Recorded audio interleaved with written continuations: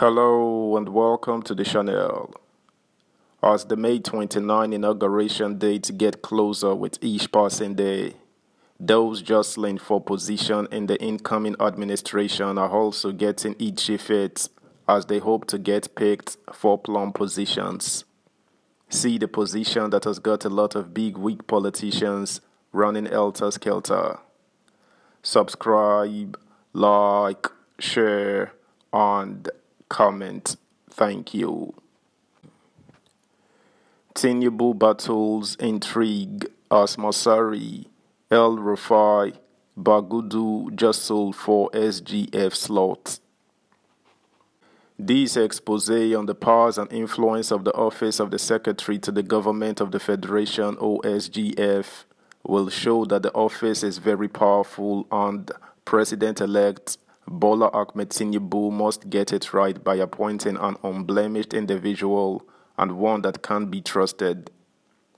In the opaque world of Nigeria's politics, the undercurrents in the ensuing contestation for the job are already setting a tone for the type of power play that may herald the Tinubu administration. Yet, as the president-elect grapples with the contemporary realities of the larger Nigerian space, different from tiny Lagos, there are indications that he will make a choice that will serve the ethos of decency, service, and clear-headedness. This report presents the powers of the OSGF as well as the chances of the major contenders in the unfolding power play. The Sunday Vanguard was made to understand that there are three major frontrunners vying for the job of SGF, and three of them, incumbent state governors, are close to Tinubu. First is Governor Nasir El Rufai of Kaduna State. The other is Governor Aminu Bello Masari of Katsina State, and there is Governor Abubakar Atiku Bagudu of Kebbi State. Each of the contenders has played a major role in the emergence of Tinubu, first in their individual and collective roles in the emergence of Tinubu as the All Progressives Congress APC presidential candidate last June. Each also featured prominently during the presidential campaigns and the quantum of votes delivered during the presidential election of February 2023. There are others who are not known for now. A black horse could as well emerge. El Rufai. Nigerians will recall the famous press conference addressed by El Rufai, where he reaffirmed the commitment of some 13 northern governors to back the aspiration of Tinubu at the APC presidential primary. It was he who forcefully made it clear that there was a contingent moral obligation on northern leaders to ensure that power returned to the South after the 8 years of President Buhari. This was at a time when there were suggestions that a section of Aso Rock presidential villa was not in support of the emergence of Tinubu as APC presidential candidate. Following up on that, El Rufai also made a frontal charge at the town hall meeting in Kaduna, where he made an open commitment to why the North would deliver massive votes for Tinubu. In doing that, he practically demarcated the Labour Party LP and presidential candidate Peter Obi at the event. Beyond his open preachment for Tinubu, the outgoing Kaduna State governor is credited with revamping the economy of his state, as well as the revolution in infrastructure, agriculture, and revenue generation, as well as the establishment of a process that reduces corruption in government dealings. Before his tour of duty in Kaduna, El Rufai, as the Minister of the Federal Capital Territory (FCT), brought zest and life back to the Abuja Master Plan. But for his insistence on getting it right, the FCT was already becoming a glorified slum by the time he became a minister. However, some people see him as a divisive element, a charge which they try to substantiate with his handling of the Southern Kaduna crisis and his alleged insensitivity to the religious and ethnic diversity of Kaduna State.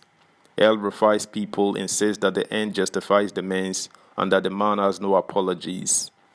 Masari, perhaps at further greater risk of rendering discombobulates an already mutually suspicious relationship between Government House Katsina and Aso Rock, Masari was one of the earliest northern governors who did not wait for the body language of Buhari before throwing his weight behind Tinubu.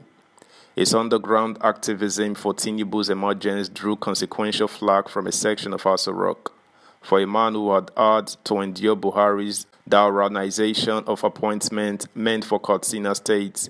The move by Masari to stick out his neck for Tinubu was considered by some as loyalty on steroids, for in Buhari's 8 years, the other emirate of Katsina State, Katsina, was as good as relegated to an inconsequential sphere as Buhari favored Daura many times over, while treating Katsina Emirate as if it did not exist. Sources close to Tinubu say Masari's role in the negotiations that birthed the APC, negotiations which started in October 2010 and culminated in the formation of the party on February 6, 2013, is the stuff of a mature mind and one set to ensure that a matter reaches its logical conclusion. That role earned him the position of founding deputy national chairman of APC, not being a regular discussant with Tinubu.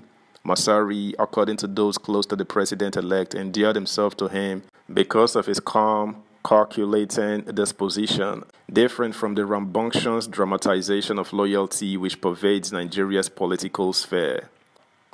Bagudu. Whereas Kebbi State was just a sleepy, dingy, glorified entity as one of Nigeria's 36 states, it must be placed on record that but for the emergence of Bagudu, the fortunes of Kebbi may have gone from bad to worse. Said to be selfless and courageous but a quiet achiever, Bagudu is credited with giving life to Kebbi State. On the economic and infrastructural front, Bagudu's tenure as helmsman will forever be remembered for first creating a fortune for the state. It is only a fortune that has been created but which may be dwindling that can't be turned around. He created. By the time he became governor, the state was as good as a wasteland, spearheading one of the earliest collaborative engagements between states in Nigeria. Bagudu pursued the establishment of a commodity value chain between Kebbi and Lagos, with then-Governor Akinwumi Ambode of Lagos. That alliance sought to ensure food security, job creation, increase in farmers' income, and overall improvement in the living conditions of residents of both states through wealth creation and poverty eradication. In all of this, however, Bagudu carries a burden of smear by association. Known to be a long-term associate of the Abacha family, his name regularly comes up in discussions about how the Abachas run Nigeria and the benefits which accrued to the family. But Bagudu's people quip that there are many politicians today who were not only associates of Abacha, but who worked and were more prominent than the Kebbi state governor. Buhari headed the Petroleum Special Task Force, PTF, under Abacha, and some prominent players in the polity today like Ambassador Babagana Kingibe and Chief Tom Ikimi also worked for Abacha as ministers. However, President-elect Tinubu is said to pull off a joker. Whatever the joker will be, Tinubu is keeping it to his chest. In the end, he is expected to appoint a person who would help him ensure the effective coordination and monitoring of the implementation of government policies and programs. That's the news, guys. Thanks for listening. Until next time, bye.